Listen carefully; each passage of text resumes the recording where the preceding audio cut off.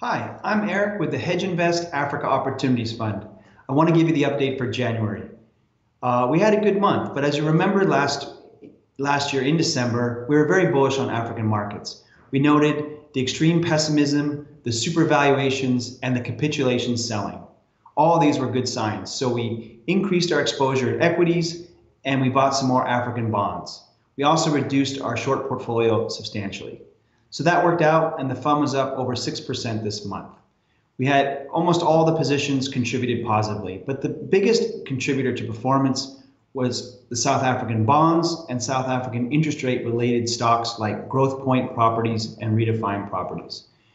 So these property stocks benefited from falling interest rates in South Africa and a very strong currency. The short portfolio actually did quite well as well. The portfolio was basically flat for the month, but given such a strong market, it's a strong sign of alpha, and we had very good returns for our shorts in the South African retailers, which came out with trading statements showing that South African consumers are still doing quite poorly and the results are going to be very bad. So just vindicated our view on the South African retailers and our short positions there. So you could say that's a great month, good start to the year, but what's next? And I think first of all, we're going to continue to yield good returns from our African bonds. African bonds are about 45% of the fund, and our Ghanaian bonds are yielding 20%, Egyptian bonds yield 18%, Nigerian bonds yield 17%, and South African yields are just under 9%. So we'll continue to earn that interest income on a daily basis. Secondly, February is going to be a big month for Nigeria. We have a presidential election coming up on February 16th. The Nigerian market has lagged the bounce in the rest of the world, and the stocks there are very cheap.